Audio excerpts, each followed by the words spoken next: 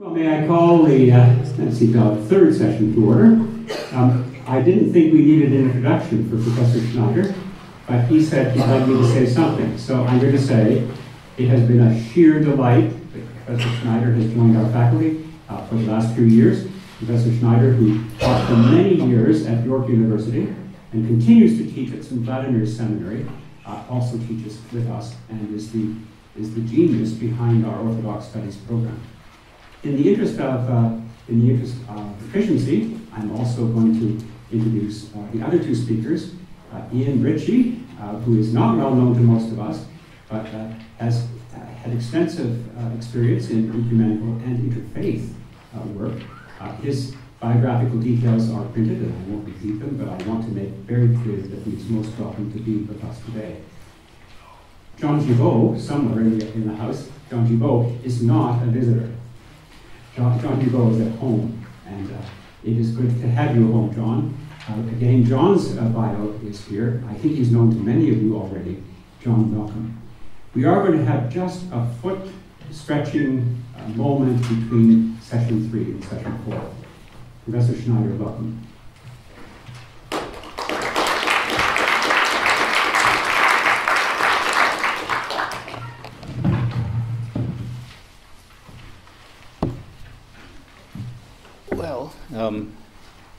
Now that they've managed to, in the interim, to fix this thing, I can't make my good joke. My good joke was going to be to thank Maurice very much for all of his help this morning, and to point out that this meant that we had reverted to the technology of when I was a college student, where I made my way through school showing those slides one by one by one by one.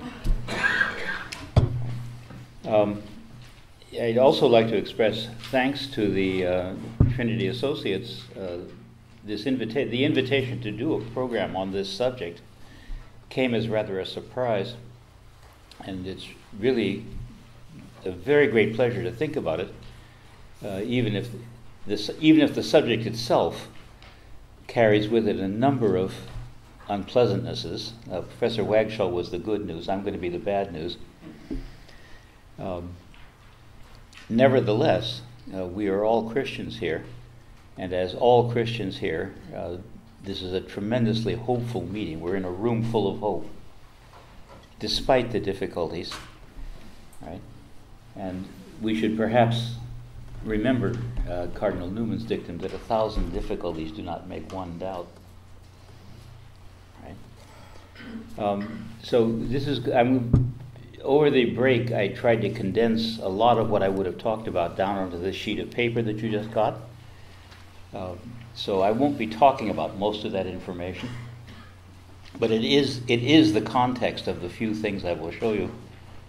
And therefore, for the first talk, what I can do is kind of confine myself to issues and points, with just a couple of examples.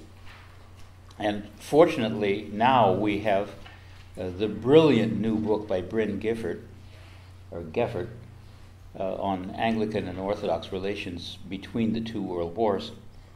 Absolutely marvelous book, although, if you'll permit me to say so, it's a very Anglican view of the history. Right? There's a lot of misunderstanding of how the Orthodox see the world. Partly because he's Anglican and that he's trying to be nice, right? And he could have said a lot of nastier things about the Orthodox. Okay, so we're going to confine ourselves to issues. All right. Issue number one. If you're thinking that I'm going to talk about the title that's printed in the program, I have to demur at that. I'm not quite sure where that came from, but the title seems to propose that I'm going to come here and tell you what Anglicans think about Orthodox, and I would never dare to do such a thing. In fact, as you will see when we come to the thesis, toward the end of this talk, that would be, in fact, totally contrary to proper ecumenical procedure. It's not my business to tell you what you think about the Orthodox. And what I intend to talk about is something a little like Professor Wagshall I want to look for the underlying modalities when we talk. So it's a kind of history of efforts at reunion or forming a joint church, but the subject is not that history. Besides, most of you know it. The subject is what's going on. What kind of talk is this? What are the values involved? Right from the outset, let's say that the idea of reunion is in fact flying under false colors because it uses the two categories, Orthodox Church and Anglican Church, and I would myself propose that there's no such thing on either side. If we are talking about communions, yes, there is an Orthodox communion. In fact, there are several, and they aren't in communion with each other. We're much worse off than you are. And there is an Anglican communion, which pessimists might say is rapidly approaching the Orthodox condition. But communion is not the whole story in a church and a church reunion, certainly not from the Orthodox point of view. There's mentality, there's attitudes, there's values, there's ecclesiology, there's definitions of what the church is. And in that respect, what's true on both the Anglican and the Orthodox side is that we are a spectrum. So instead of this monolithic concept, the Orthodox Church, the Anglican Church, one has to imagine this spectrum of values, and that, in fact, is what has dominated the entire history of attempts at reunion. And both practically as well as theologically. That is, an attempt to talk about reunion to one end of the spectrum invariably causes trouble with the other end of the spectrum, and that too is on both sides. Right? If you do decide to follow through the details on that page, you will see that the loudest clamor, the strongest attempts at reunion have tended to come from what we might call the intellectual liberal wing of orthodoxy, those few that Professor Wagshall talked about, who really did have university training and thought like, understood philosophy and were in touch with modern times, and the Anglo-Catholic wing. Again, I'm using a very broad term. There's actually a large spectrum of people embraced by that umbrella term. From the Anglican side, and this has, generally speaking, whenever it's raised up its energy level and become quite vocal, this has generally produced anxiety, outrage, and clamor from the other end of the spectrum on both sides. And the diagram on the board gives perhaps some indication of that. As you see, I tried to very crudely break this up into stages, and the earliest stage was, generally speaking, between church representatives who knew very little about each other, but were terribly enthusiastic, and kind of let their enthusiasm run away with them. So, for example, Cyril Lucaris, famous Patriarch of Constantinople, I gave you all his dates just for fun up there, and the reason there's all those dates is that the powers that be kept throwing him out and the people kept voting him back in. And it was like that until finally the Turks decided enough was enough and they strangled him. But in his attempt to generally oppose Roman Catholicism, and this becomes one of the principles when the energy wells up, both sides are generally in a position of opposition to some move by the Roman Catholic Church. In Cyril Lucaris' case, it was the incursion of Jesuits who were just running all over the place in the Ottoman Empire, setting up schools. his alternative was to introduce almost holus bolus Calvinist theology into the Orthodox Catechism, with the result that he had all kinds of arrangements. He had a famous letter exchange with the Archbishop of Canterbury, sent students to Cambridge, not to Oxford, because Cambridge was more the hotbed of Calvinism in the period. We have Cyril Lucaris to thank for the Codex Alexandrinus being in England. It was a personal gift from him to the king. But all these early attempts, as we will see, are kind of enthusiasms by individuals, and they kind of come to naught. On the opposite side, the English early on in the Henrician period don't quite know what the Russian Orthodox are about. We heard last night from Professor Billet that they take a certain degree of interest in Orthodox liturgy, but as to the actual practices of the Church, the general view, and this is going to be what happens in this period, is that we get certain cliches laid down that are going to follow through discussion for centuries. So Giles Fletcher, sent on a diplomatic mission to establish trade relations with Russia, wrote back an extensive report about the Russian Church in which he essentially claimed they were idolaters. And we'll talk about that in the icon part of this discussion. So that kind of misunderstanding of what's going on is very typical of this period. Nobody quite gets it.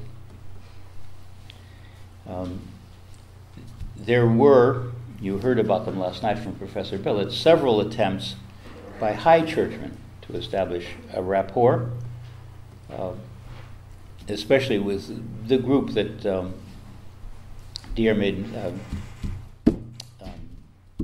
McCulloch calls the English Arminians, like Lancelot Andrews, but an actual concrete move was made by the non-jurors, and you heard last night how it came to naught.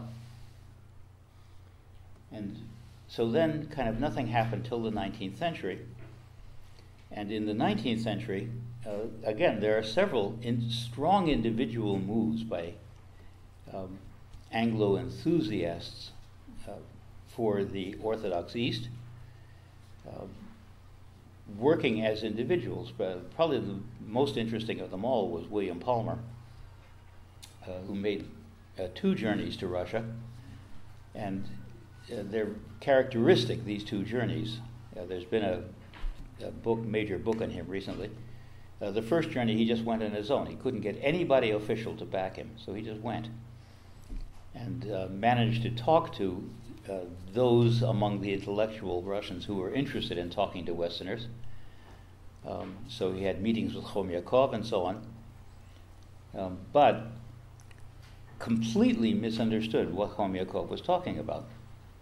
So therefore, when he went back on his second journey, this time with a letter from a bishop of introduction, he wanted communion. He just wanted to walk in and take communion, and he said, "This is the principle of sobornost." Right? Now we get to another one of the fundamental issues. Sobornost is an untranslatable word, universal community. Right? To the Orthodox means on our terms. Right? The Orthodox view of unity of the Church has always been quintessentially simple, at least in program, quintessentially simple. We are the universal Church, and if you want to be part of the universal Church, you join us. Right? And therefore, if you're going to bring your baggage with you, 39 articles or whatnot, this and this and this and this and this have to be fixed. And then you can join us. The basis of reunion, therefore, is doctrinal rather than liturgical. Now that's a really important point. I'm going to come back to that at the very end. Palmer was followed in his enthusiasm by members of the Oxford movement, although John Mason Neale is almost more associated with the Cambridge movement than the Oxford movement. He saw liturgy as the way to effect this union, and you heard about that last night too. But the most interesting person was this fellow, William John Birkbeck, who actually went with official sanctions, attempting to set up various modes of communication. And Birkbeck would have probably attempted to refute Professor Wagshall's lecture in the sense that, or semi-refuted, in the sense that he tried to draw a distinction between national churches. He admitted that the Russian church and the English church were national churches, and what he called sacramental churches, which were universal. It's a distinction that doesn't work. Right? It especially didn't work at the end of the 19th century, where an almost intimate relationship or unbreakable bond was created in Orthodoxy between nationalism, understood ethnically as well as in terms of state, and membership in an Orthodox church. And so there were great difficulties in the way. Birkbeck was operating out of what became, for the Anglicans, a fundamental model of ecclesiology. It's called branch theory, and that's a diagram of it. The branches that counted, of course, were the Episcopal sacramental churches, therefore the Orthodox, the Catholics, and the Anglicans, right? All representing the same fundamental Church of Christ. It's an idea that the Orthodox simply could not accept. This is a model of Orthodox ecclesiology, right? And the one church that is it's not that these churches below are supporting the one church, it's that they're trying to grow into it. The one church that is above is the visible fruit, right? The flower. The next phase that I've suggested is one in which individual bishops took initiative. This started to become a lot more official. So there was an attempt by bishops to make a move. And now I have to introduce another principle or motive or underlying value in the initiative, and that is that these initiatives tend to heat up when there is political difficulty, difficult circumstances, and therefore a need for support from a strong partner. Right? Therefore, there was a tremendous increase in these initiatives between the Anglicans and the Orthodox right after the Russian Revolution. This particular pair of pictures is, for Orthodox, really revealing. In 1925, there was a major anniversary commemoration of the First Council of Nicaea in Westminster Abbey, and all the Orthodox bishops who were in Western Europe came at the invitation of the Archbishop of Canterbury. And these two people were marching side by side in the procession, and within a month they were in full schism. The man on the left became the first Metropolitan of the Russian Orthodox Church outside of Russia. The man on the right represented the Russian Patriarchal Church for 4 years, and then he went into schism with the Patriarchal Church and went under Constantinople. And that's represents most of the Russian churches in Europe now, that branch under Constantinople. But this initiative by the Anglicans created an external appearance of we're on the move, we're getting somewhere. Right? And this then is another principle, looking for external signs. looking for external signs. It's the modality, the methodology that by and large dominated ecumenical work, practically down to the time of the Anglican Orthodox Bilateral Commission and the Canadian Council of Churches moved to Forum.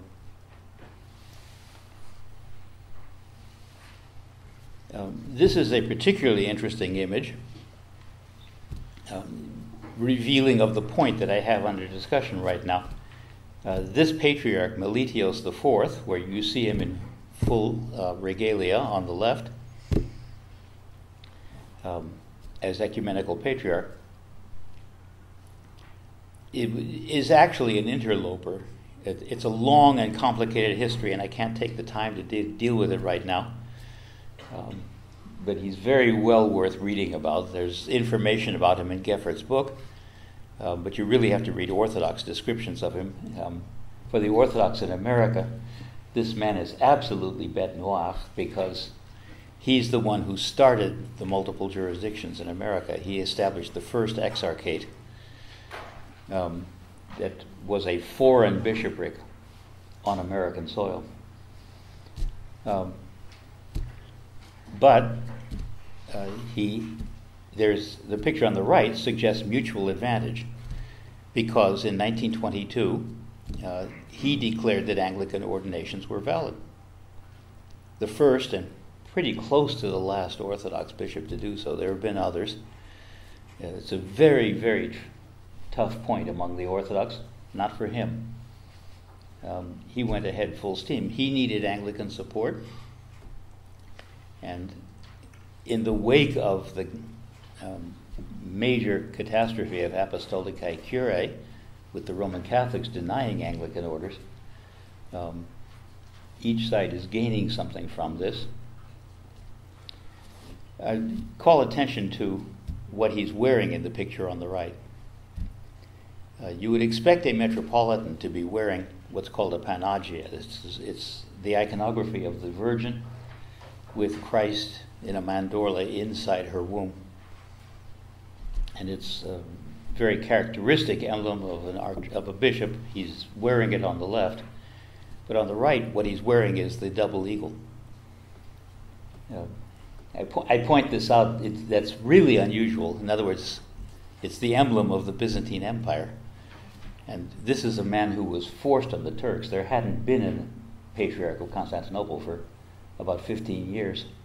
He had to actually sneak into Istanbul. The Turks were guarding the gates to keep him out. So he got the French to sneak him in. Individual initiatives are still going on. Particularly strong is Nicholas Zernov, who was one of the early professors of Eastern theology at Oxford, an émigré, part of the émigré community. And this kind of thing suggests an attitude which may be a forerunner of the prophetic spirit, which is ultimately going to be needed if there's going to be a successful reunion, the point I'm going to end with. When the Zernovs, they came by a rather roundabout way, they came through China, arrived in Oxford, or arrived in England, one of the first things they did was to establish an Orthodox chapel in downtown London at Ladbroke Grove, and they brought an émigré artist nun, Sister Joanna Reitlinger, part of the modernist movement, to paint a series of icons. And what they did was to include all the national saints. So the point was going to be pan-Orthodoxy. They were going to get over this national aspect of Orthodoxy. There were Serbian saints, there were Russian saints, there were Greek saints, and so on. Well, they also included the English saints. This is the English saints panel. All right. There they were. So they're worshiping with the English saints. A kind of lex orandi approach. The big exception to my idea that the attempt at communication, mutual discussion, mutual action, possible reunion depends in part on political pressure is to be found, in fact, in North America. We heard last night from Professor Billett about the effect of the gold rush. And once again, some of the parts tend to get left out, like the way the American Presbyterians were shooting the Orthodox natives in Alaska. But this is part of the Orthodox version of the story. This is an image of these two men from around 1900. Bishop Grafton was the bishop in the diocese where Nashotah House is found in Minnesota. And when he was consecrating an auxiliary bishop, he invited Metropolitan Tikhon, who was at that point the only Orthodox metropolitan in North America, to come and take part in the ceremony. And he did. There's something about the North American freedom from that national imperial mentality that I think breeds a more open spirit, certainly in the case of Metropolitan Tikhon, who was one of the really, really great outreach evangelical geniuses. What he wanted to do was create one church that had multiple ethnicities in it. Probably would have succeeded had he not been called away to become the first patriarch, and then in 1917 in the restored church, and then as a result a martyr of the Soviets. Here's another famous incident. When Father Bulgakov made his fleeting trip to North America, to the United States, he gave a lecture at Nashotah House and quite famously said it was the only place in America where he felt at home, where he felt comfortable. And he had been lecturing in Orthodox churches all over the place. This does, however, point back to my issue about the kind of natural center being between Anglo-Catholics and intellectual-minded Orthodox. Moving on very swiftly. In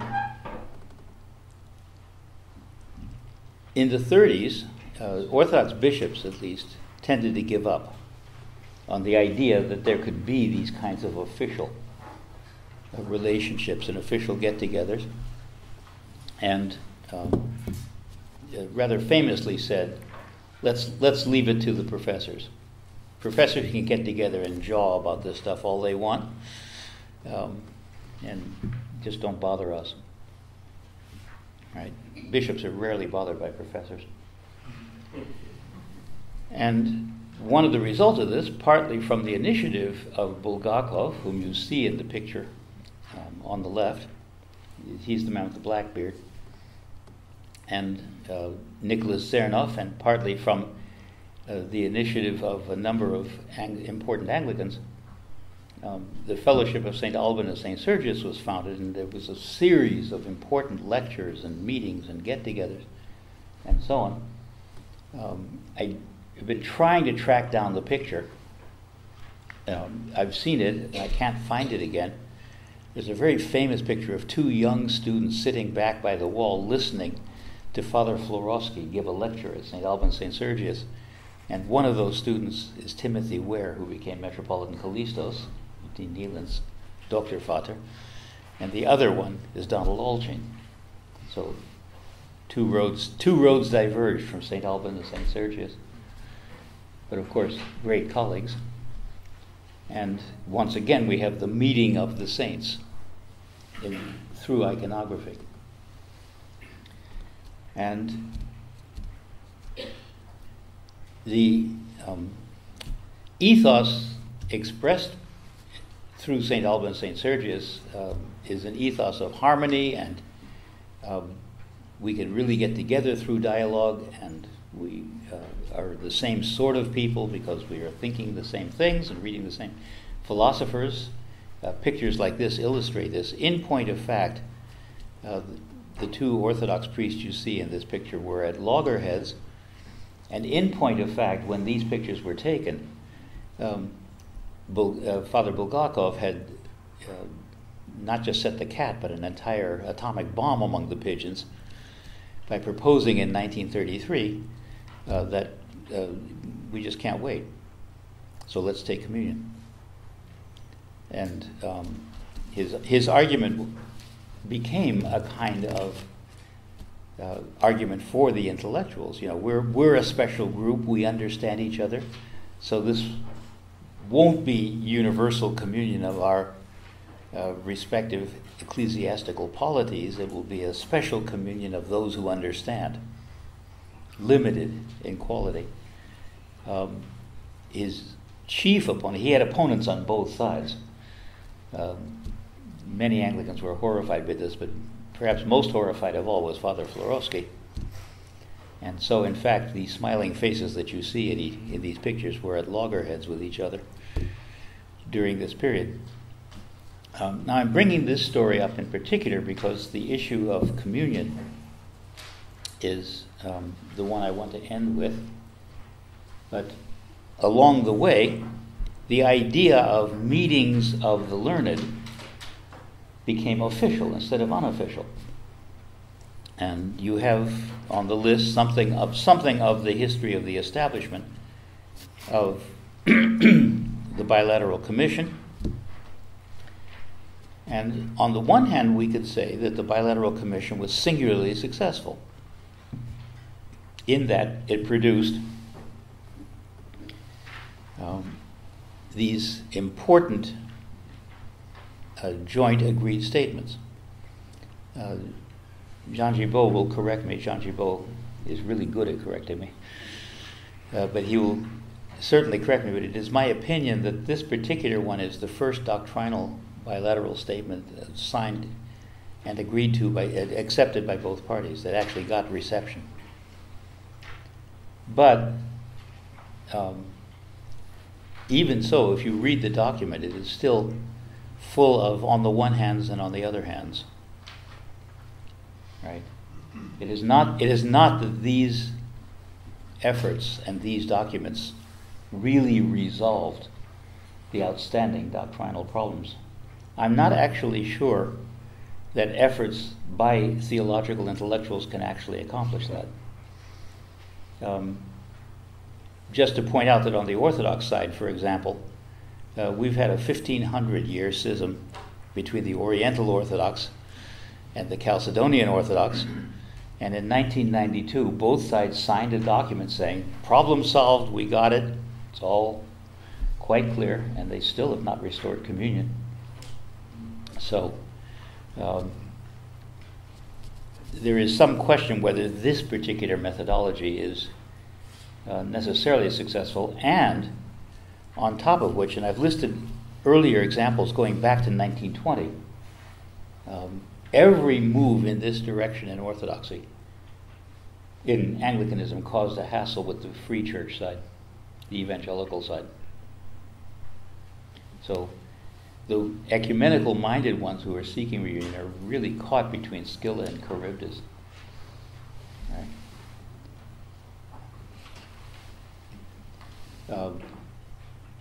Because of Henry Hill, such work was going on with the Oriental Orthodox as well.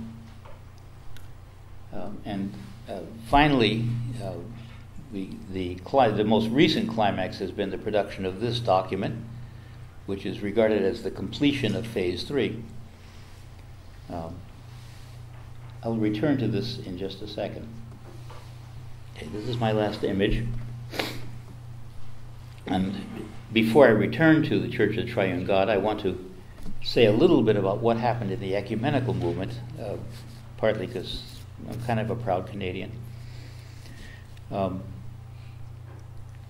The ecumenical movement, century-long history, climax in 1948 with the foundation of the World Council of Churches. At that point, the Faith and Order Commission was just jaw-droppingly talented. It included names like George Florovsky, like Maskal from the Anglicans, like Karl Barth, and so on. And they immediately set out to work on the problems of ecclesiology, which they saw as the big obstacle to ecumenical unity, and in effect got nowhere. Right. Now this is partly because of things that Professor Wagshaw was bringing up this morning. That is that the problems in some ways are grounded in habits, in cultural habits, minutiae of practice, not just doctrinal belief, that are pretty close to immobile, except in the long term of history. One of the consequences for the WCC was a real shift in the Third Assembly at Evanston, a real shift toward peace and justice issues, on which they felt common action was possible, because faith and order, notice the name, faith and order was kind of getting nowhere. Again, I'm being extremely brief, but in the period from 1990 to roughly 1995, the Canadian Council of Churches adopted a consensus methodology in which decisions by the council came after each member of the council presented its position very clearly, and then consensus was sought. Right? A much more honest method in every respect, honest in that the churches are not being expected to make nice, they are being expected to stand up for the truth, but they're being expected to do it with respect, with acknowledgement that the other people in the dialogue are also doing the same thing, so that one has to listen as well as speak. It was quite an amazing experience, I have to tell you. I was there for all of it. And again, to make a long story short, when in 1998 the World Council of Churches went into a kind of structural crisis, and the special commission was called, Bishop Piers there was on the special commission. This consensus model was presented and in fact actually adopted and has worked its way into the working of the World Council of Churches. Now, the consensus model takes us back to the idea of dialogue and reception. Right? It's dialogue among people who understand that produces this kind of consensus, but communication for the sake of reception is equally important. And the question is, then on what basis is there to be talk about mutuality, reunion, and so on?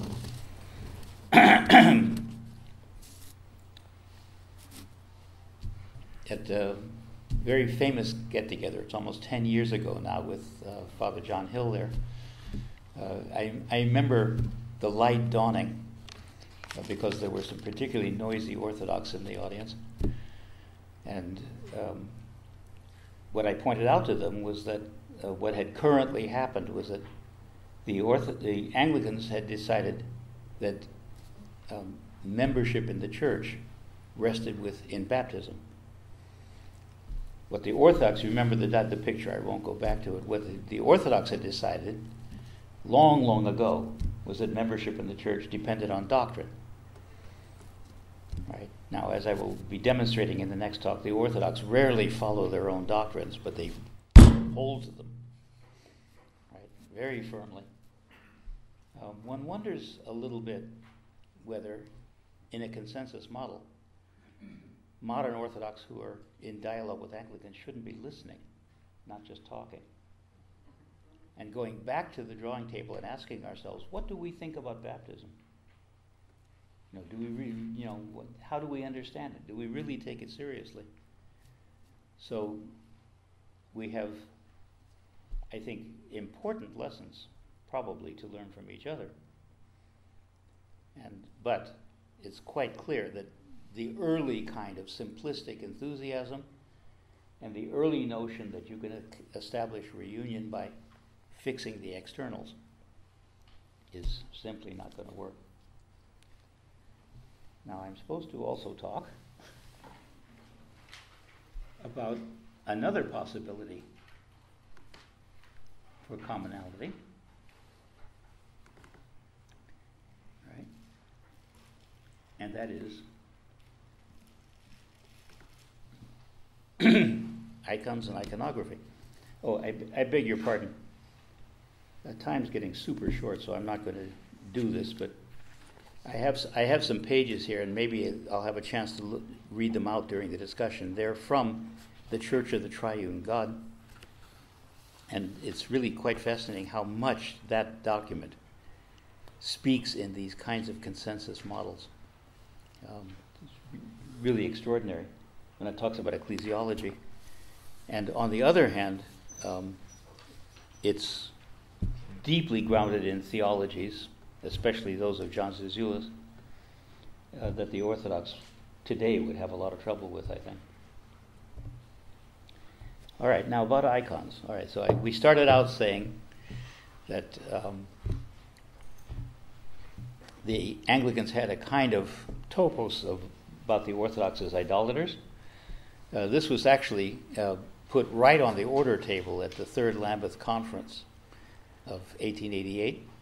A super important meeting. It's the one that established the Anglican quadrilateral, but it's also the one in which it was declared that a kind of important project would be to reestablish communion with the Orthodox. And then the left hand gave and the right hand took away, because it then called the Orthodox idolaters. It said no possible reunion is going to happen unless the Orthodox will renounce idolatry. Well, the worm turns, and now you can't walk into an Anglican church without seeing icons. There was one hanging right there in the chapel, the side chapel. Right? You'll see it again later, a copy of Rouleau's Holy Trinity. So these things are actually almost everywhere. You see them also even in United churches these days, many Catholic churches. Exactly what's going on, and could these form some kind of basis for a common understanding or a commonality, or at least a common theologizing process? And the answer is absolutely yes, provided that one learns what they really are and how they really work. All right? Now, I previously had a ridiculous half hour to try to do that. I now have a ridiculous 5 minutes. But I'll try to give you some of the fundamentals. The point is that icons are theological statements. What you're looking at is two sides of the same icon. So you will notice that if you start to do the hermeneutic circle between the two sides, you get the Christology, the full Christology of Christ, the risen crucified one. And that's basic for both of us. Right? This is the whole of Christianity, right up there. Right? It's done so that the risen Christ is an absolute statement. The crucified Christ, in this case, is a historic statement, a narrative statement. But the two of them are indispensable. Christ himself is the same hermeneutic circle. It's called the hypostatic union. The trouble is that the Orthodox have a notion that they possess the secret of icons, and nobody else can. You just can't read icons unless you're Orthodox. And not only is that ipso facto false, right? But it's a very important Anglican claim that you are Orthodox. So you ought to be able to read icons. So we won't take the time to look at the bottom of this page, but the top of the page reflects a lot of common opinions about iconography, and they are largely held because of the wide dissemination of pious books about icons written from that school of Orthodox thought In fact, those are almost the only popular books you can buy. So this is what I would propose. We have a course on this in our program, and I also teach this at St. Vladimir Seminary. That icons serve a function that every church needs. It's a didactic, a preaching function, a theologizing function, an explanatory function, but it involves the interaction of the viewer, the one who understands the icon, to draw these things out of it. The icon is like any text, like a sermon, like the scriptures, a text intended to be drawn out. Think of that first icon that we looked at. It has two sides. You can't see them both at the same time. You have to be active to put the two of them together. You have to go round and round. Right? You have to think both ways at once. So, this is in fact an expression of the understanding of Christ in Scripture, who is the image of God. If you start to think this way, it's called iconological thinking, and you start to think this way, you will suddenly wake up to how much of the scriptural language is about visual seeing. Over and over and over again. There are 6 different verbs. There's only one verb for hearing in Scripture. There are 6 verbs for seeing. Right? And it's over and over and over again about image and about seeing. Now look at the last bullet. Right? The whole thing is in that one sentence. The full sentence says that the eyes of your body inform the eyes of your heart. And we'll just skip this part. I was going to give you a little lesson in how to read icons, but we'll have to skip it. All right? And move on to this.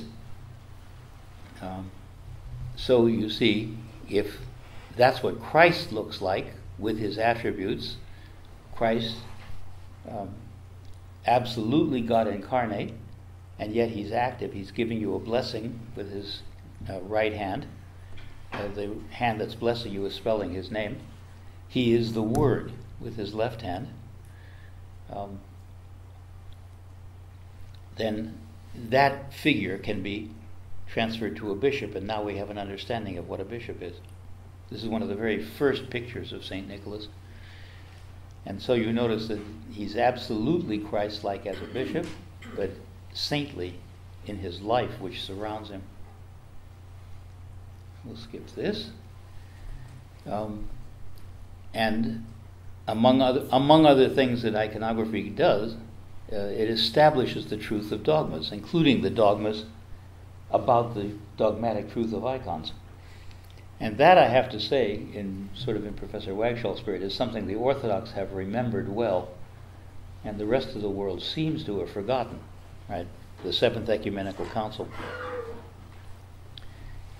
In these 2 icons are all of the dogmas of the first 7 councils.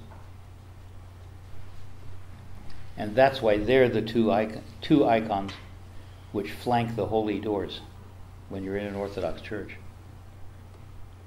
But you can see from this church that you're also surrounded by imagery and iconography. Therefore, as Professor Wagshall said, lex orandi can get you into trouble. And this particular pairing illustrates several of the points I was making in the previous talk. There is, in fact, a Russian council, 1667, which forbids the painting of the icon on the right. Forbids it. Absolutely calls it a blasphemy. It's probably the most popular icon in all of Orthodoxy. It's in churches all over Eastern Europe and Russia. It's painted on ceilings. Right. And millions of people every day are praying with this icon. Right? Now, are they all getting a strange doctrine as a result of doing that, or this needs exploring? The reason I slightly had tongue-in-cheek when I paired these 2, because both of them are hanging in your chapel. One of them is right behind the altar, The other one's off there in the side altar, in the side chapel. You can give it some thought. But at the same time as teaching dogma, icons can teach spirituality. So if you look at the dogmatic icon of the Mother of God on the left, and then the famous icon on the right, you are seeing a massive theological insight, a breakthrough. God touches humanity. And it's all done by a simple design trick of making the two faces with one line. Right? It's also a change in rhetoric, which corresponds to a rhetorical change in preaching of the era. But that's the kind, once you learn to read the icons, that's the kind of thing you can perceive. And then those of you who are ministers, preachers who have to preach, can maybe follow the church fathers and preach from the icons. Church fathers regularly preach from the icons. So, iconography is therefore not absolute. You're looking at an absolute image of the communion of the apostles, but in point of fact, it requires our participation. We're holding up Christ's hands, right? And the theological foundation for using icons then is this. This is the passage, the famous passage that everybody calls the metanoia passage. And there isn't a word in it about metanoia. It's not about changing your mind. It's about changing how you look. It uses both key nouns for form.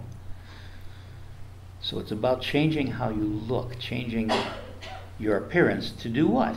What transformation are they calling for? This is a wonderful icon of that idea.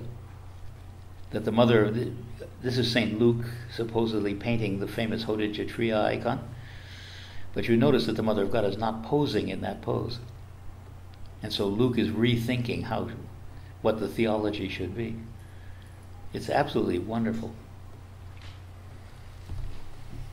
But then the prophetic can extend to value judgments, right? Now, these are in fact very traditional icons in appearance, form, figure, and all kinds of other ways. The fact that Romero has not yet been declared a martyr of the Church makes the icon prophetic, but that's absolutely an Orthodox habit. We don't have a really formal process of canonization. A lot of our bishops would love to be like Roman Catholic bishops and have such things, but we don't.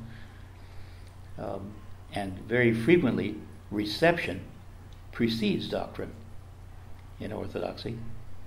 This is to show you how traditional this icon by Lentz is. And the original is hanging in Emmaus House in New York City, where it's highly appropriate.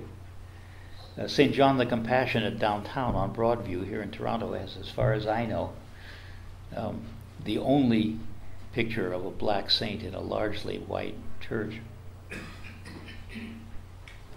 So,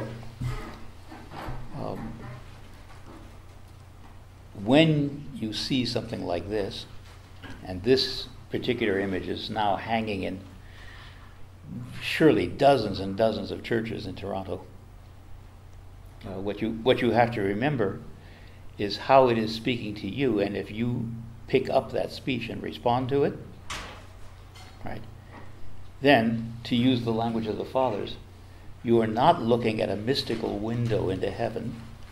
And if you ever hear that phrase, window into heaven, remember it was invented in the 19th century. You are looking at a mirror. And that's what all the Fathers from 1 Corinthians 13 right on say. That the image of God, it's the image of God, is a mirror. Right? So your first step in transformation, right, metamorphosis, is to learn to recognize yourself there. And then you can go on to the transcendental second half of the phrase. This is loving God. The transcendental second half is loving your neighbor as yourself. So look to the left, look to the right. There is that icon.